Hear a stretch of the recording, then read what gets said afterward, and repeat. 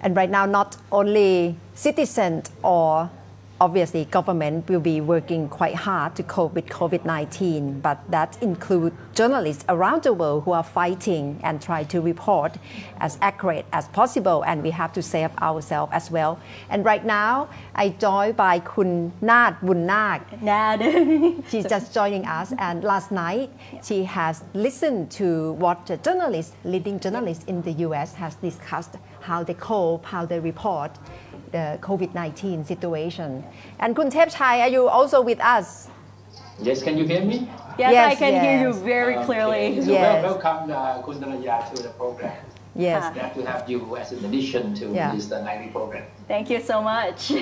So can you tell us what went on with the conversation of the journalist last night? So during the Facebook Live session, so she was sharing her experience as a journalist. What's her name? So her name is Laurie Garrett. She's a veteran epidemic reporter for more than 30 years. And she's also a former Pulitzer Prize winner as well.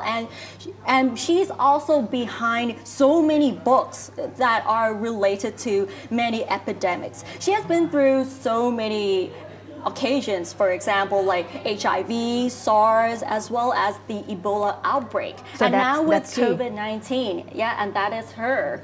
Yeah. So she has wrote so many books, and she has done a lot of research and traveling to many countries to get more knowledge about what is going on and how they actually deal with the outbreak. So with the COVID-19, she actually revealed during the Facebook Live that she has so many struggles while doing the reporting as well as doing research.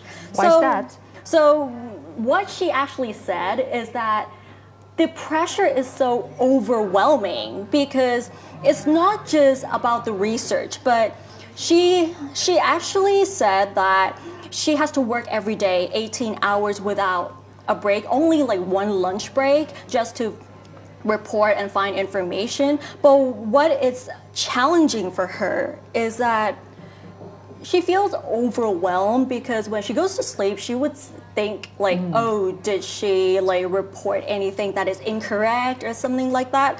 And the bigger challenge for this one is that everyone wants expertise information for free. Well, of course, we don't want to like access articles that are specifically for subscribers or even go through like academic portals. So in times of crisis like this, of course, we want information that is reliable and it answers all the questions that we want. For example, whether we're safe, if our children are safe, or if we're not safe, what we're supposed to do from now on. So obviously, she's very experienced in covering many pandemic, not only COVID-19, but she's been through many difficulties.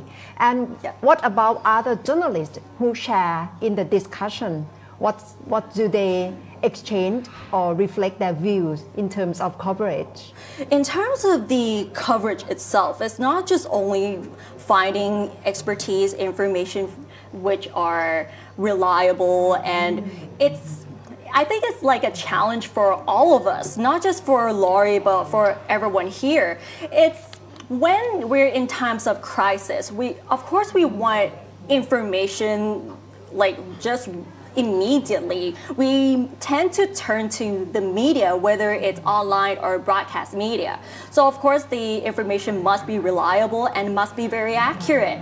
And what she said during the Facebook Live is that if there's a mistake, it costs so many lives out there. Of course, the COVID-19 pandemic, it has the number of deaths and new infections are increasing every day. So if there's a mistake, it's definitely going to cause more damages. So you really want to emphasize on accurate information and how journalists have to keep working professionally even in the difficult situation, and we have to learn to protect ourselves as well. Definitely, including social distancing, which is what we're doing at ThaiPBS World as well. So as you can see right here,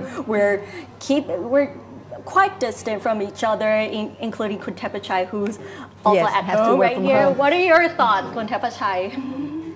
Yeah, so I think one interesting point that she made was that despite a number of pandemics that the world had gone through earlier over the past many years, it looks like the world wasn't better prepared this time around. I mean, that it shows in the way, I mean, especially in the case of the US, which has now become the epicenter of the deadly virus. I mean, it goes to show that we did not learn very much from the past experience. But in one thing as well, I think because everyone is also panicking whether we got infected or we're getting sick or anything. But I think it's the panic itself. So when we panic, we usually don't know what to do. So I think, I think what Archie said reflected the challenge that is facing journalists around the world, including those in Thailand.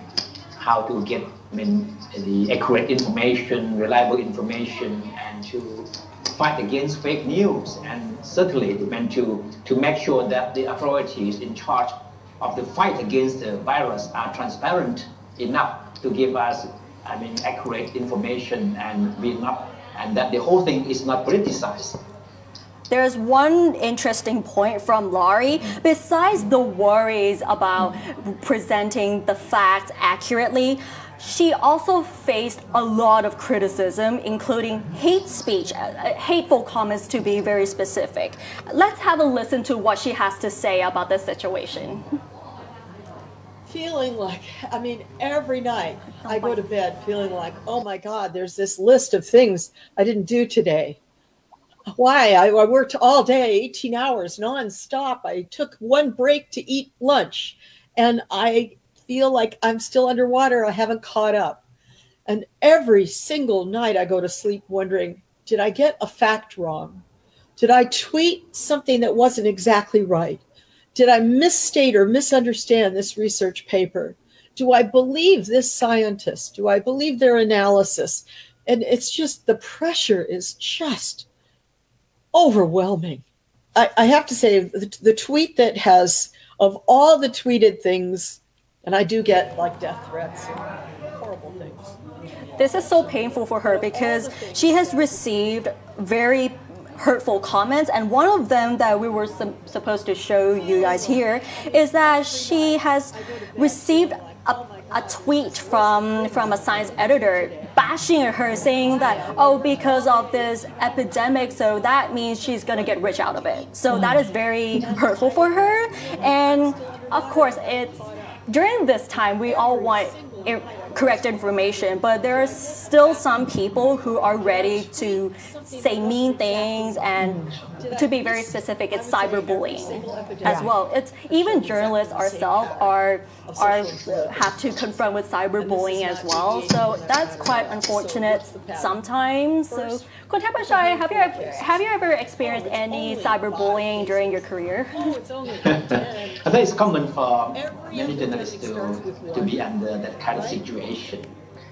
And especially in critical time like this, there are people with extreme views who want to sort of find fault with you, or want to put across their own views at the expense of your credibility. Okay, so thank you very much for summarizing and telling us the lesson learned from veteran journalist Kun Laurie Garrett. So it's good practice for all journalists around the world right now, because we have to report and to fight with COVID-19 at the same time. We all need to be aware of the basic questions that we all want to know is whether I am safe, whether my children are safe, or if I'm not safe, what do we have to do? These are the very basic questions when we do reporting in such crisis like this. Yeah.